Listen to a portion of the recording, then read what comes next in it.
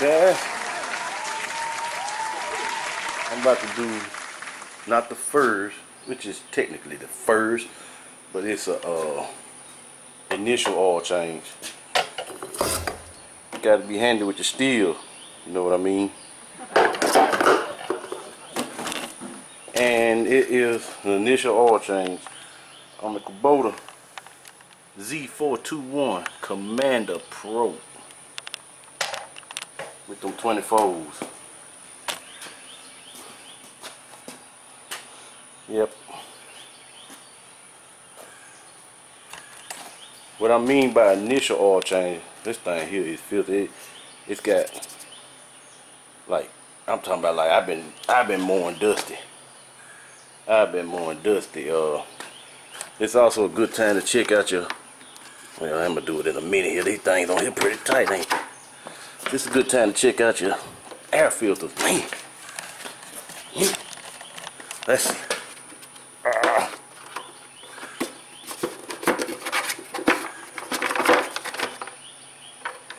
Oh man, that dude dirty too. That's just the pre-filter. Okay, there we go. That's just the pre-filter right there. It's dirty. I'm gonna blow it off a little bit. What we're gonna need for this little oil change. Wait a minute for a second. I'll rest. See, I'm at 13 upside down hours. Supposed to do this initial oil change at 8 hours. That's the break-in. But I went over a little bit. See what we're gonna need for this here. Come on around here.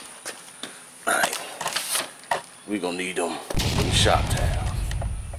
Man, I should have took this camera off this pod. Let me do that. Okay, better shot. Gonna need this plastic here. I use this here for like when I take the oil filter off. I wrap it up in that, then I put it back in this respective box, which would be this box. I went and got myself a Kawasaki oil filter. I was gonna use Napa, or which is, you know, that's your part number. I was gonna use Napa, but they filters are not just as good as Kawasaki or Kubota. Kubota will be the better one. You're gonna need upside down everything, a 10 millimeter I meant. It wrench. You're gonna need the little oil filter dude right here. I like using the oil buddy. You ever use the oil buddy? Put this on top of your can, turn that dude over, then you stick it on the hole, like all y'all go in. No spill. This mo gonna take 2.2 quarts. This is what I got.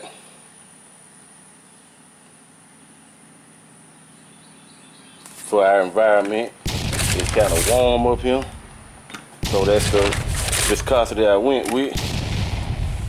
And I got paper bag, because I'm gonna put it down here just in case some spill from here. Let's get started. Alright, see this? That's where that 10 millimeter wrench go. You unscrew it like a drain, and all your oil comes out here, drop through the bottom into your container. Just that simple. You're gonna take that oil filter right there, my finger right there, spin them off, fill. Let's get the business right here. Alright, gonna move the plug out there. Put down my little flash pad. See, I'm out of little absorbent pads I normally use when I do stuff like this. So I'm gonna have to improvise with a paper bag. So I got the engine up to temperature. I'm gonna make sure the cap is closed. Hold them down, hold them down. I'm gonna make sure that the cap is closed so the oil won't come out as fast when I first open it. Then I'm gonna let it free ball, you know. Let me see if we lined up right here. Just right there. A little bit. Alright. Make sure Nope, we ain't ready. Alright.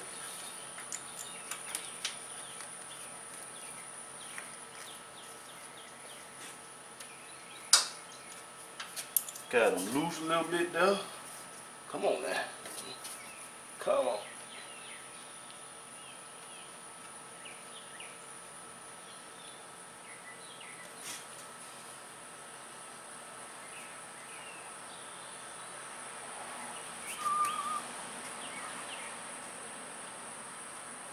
Alright, we got PP.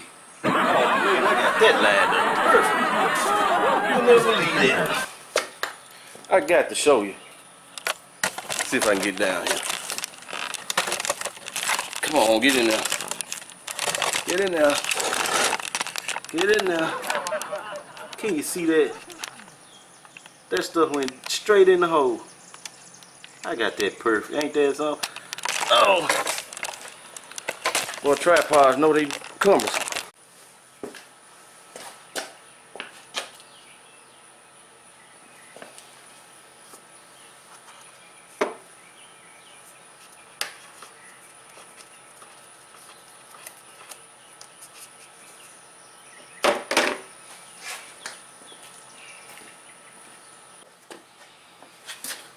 Alright. That is too draining right there. Go tighten them back up. I know y'all want to watch all the oil drain out of there. Probably mad, like, you want to see all the oil drain out.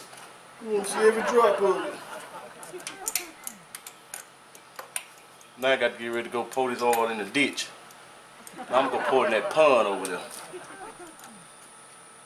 To go back to the environment. When you pour it in a pond, it helps the biodome.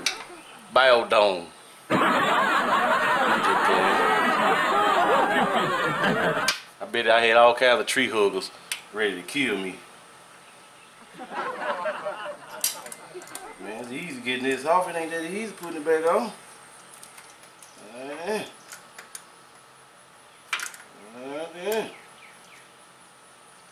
Don't over tighten me because it's a plastic screw to be exact. Whoa. Whoa, man.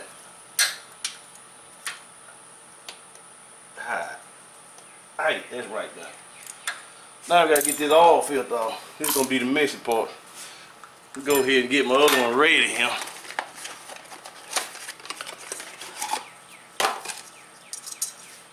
Screw on tight. What you do is you stick your finger in your oil. Rub them around that little rubber gasket right there. Let's keep it from sticking next time. Yeah. A lot of people use old oil, new oil, it don't matter. Just put some oil on that gasket. Put some oil on there.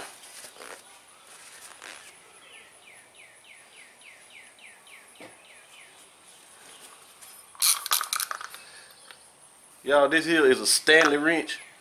I'm not a fan of Stanley, but what I like about this wrench is you get pulled out of everything. Like if you turn it and you go back,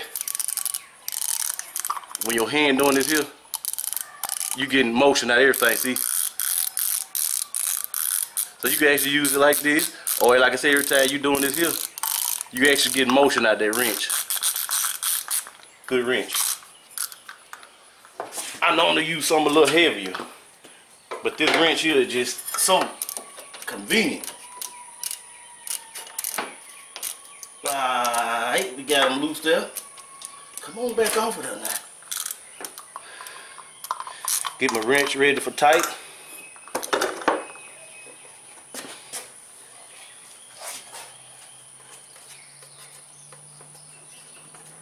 I like to push it as I'm spinning it off, just so to hold more oil in there, so it just won't be leaking out as I'm coming off. And once I start feeling all funny, I pull them out of there. Head up.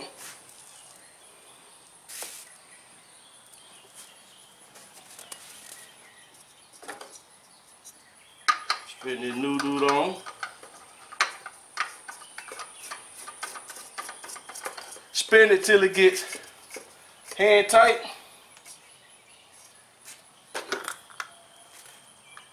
to get like a quarter turn on the tight side. And I use my wrench as a gauge. Alright. Well, I didn't have too much hand tight. It is 10 hours, 30 minutes. Alright, get on now. Get on now. Alright.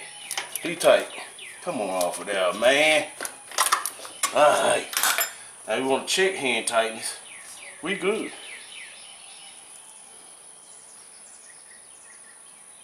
And if some people are the type of people that's not sure of what they do, what you want to do is you want to put your stick back in. This time you want to turn it. Take them out. No oil. So you did drain the right oil. Got that oil buddy on there. This buddy do us good here. Oh man, I can't even get in there. Oh, man, oil buddy got me. Damn. Ain't that about some kind of shit? My bad. This rock is in the way. Now I got to go get a strainer. Cause oil buddy ain't gonna get in there. Yeah. Well, we went for not making a mess to making one of the biggest mess you ever seen on planet Earth. Go ahead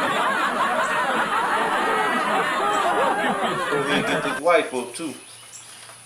The more I let it sit, the more places it's gonna find to go.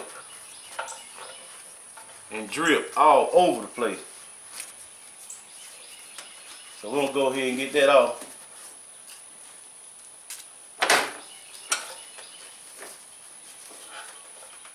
Well, that just aggravates me there.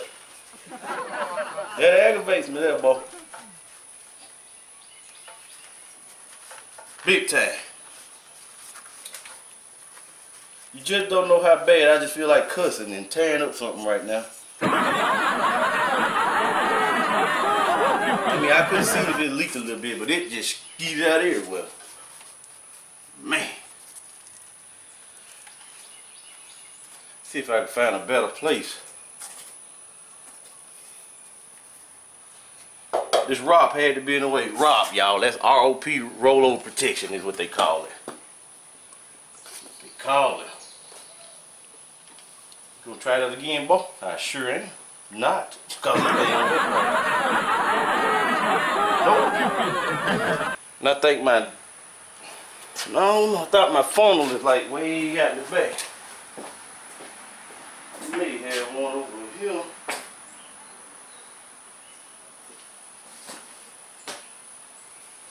Yeah. Come on, Paul.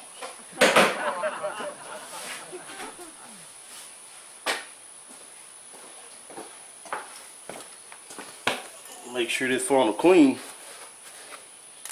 You don't want to put no dirt in there.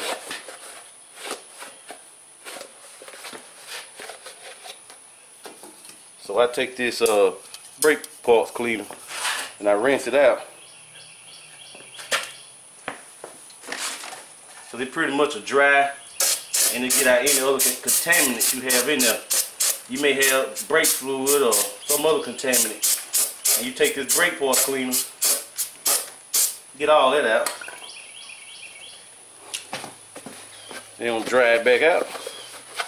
Because that stuff will also break down your oil if you get it in your oil. So we want to have that clean and dry. You're learning something, ain't you? The one thing I learned is make sure your stuff works before you try it. Oil buddy normally my buddy. But oil buddy today didn't fit around this thing. Yep.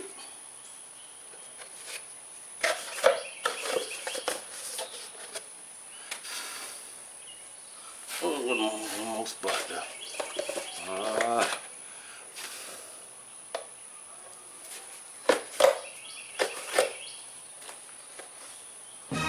Big and span. Oh man, this thing here kind of cumbersome too.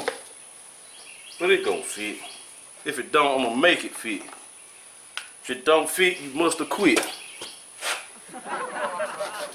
Now you gotta take it slow, Bo. Or you gonna spill.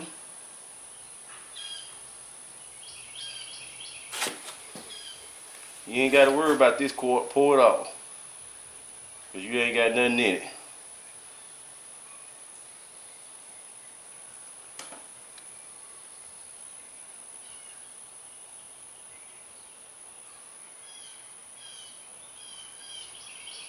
Y'all, probably my next oil change, I'm going full synthetic. Preferably royal purple. I like running royal purple in my generator. Because that generator is going to run for hours upon hours upon hours, probably even all night long. And royal purple, it runs cool. Plus synthetic lasts a whole lot longer.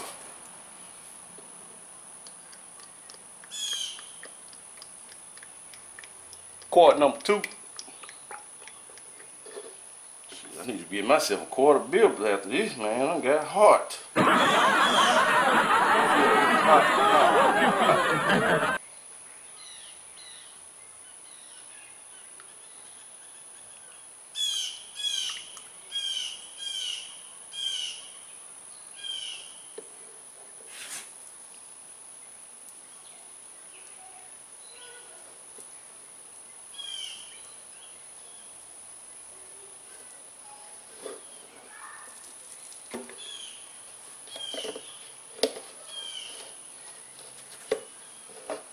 Alright, quart number 3. Thing about quart number 3 here, I just want to put a little couple drops in there. Like so, that's 0.2. Okay. I don't know.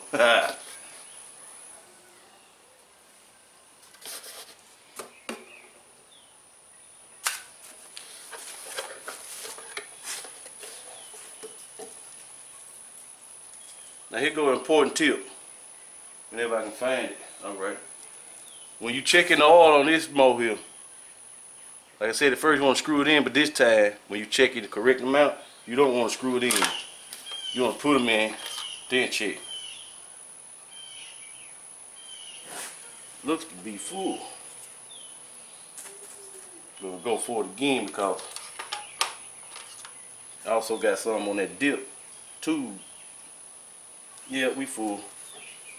I was right. 0.2. Dry everything off. Put that old tube back in there.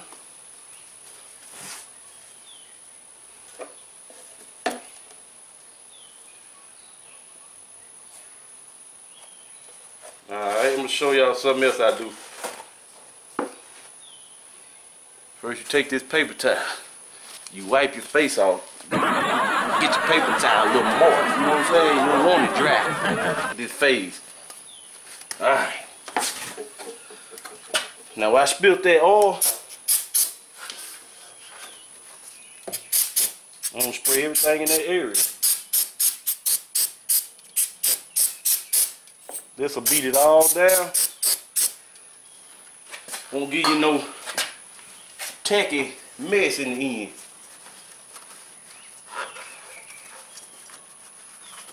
If it was your vehicle, you don't want to do this if you're worried about the paint, because this stuff ain't good for your paint. So they'll break this oil down so it won't let it get all that dust stuck on it.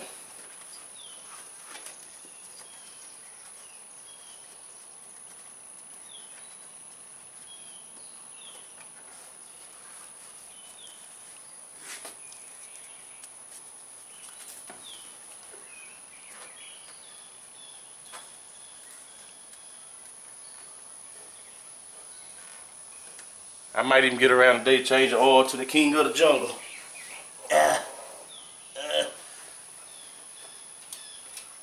That big grown man may change his oil today.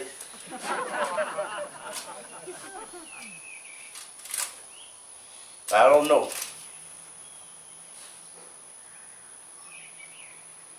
Damn, I got oil on my bill. Ain't that something? It went somewhere everywhere. That ain't gonna be good.